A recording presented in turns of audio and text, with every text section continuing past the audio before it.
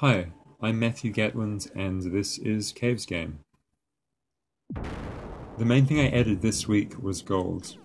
So as you explore the cave now, you occasionally come across these golden blocks. Unlike the gems which you have to collect using gem refineries in your base, gold can be picked up directly by the ship. I linked gold into the game economy by making it what you use to build power plants and refineries.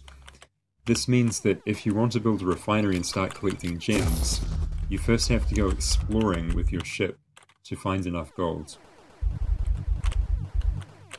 I think this works. A key problem with this game so far is that it's not really clear what you're supposed to spend your time doing. Now it's a little bit more clear. You go out and find gold, then you come home and build power plants, and then a refinery like I'm doing now. The refinery collects gems slowly over time. There isn't really much you can do with the gems yet, but at least the game up until that point makes sense. Because I have quite a lot of gold, I can build another refinery as well. I can collect the gems, and for the moment, you can use the gems to build roads. Although I only have enough to build one at the moment.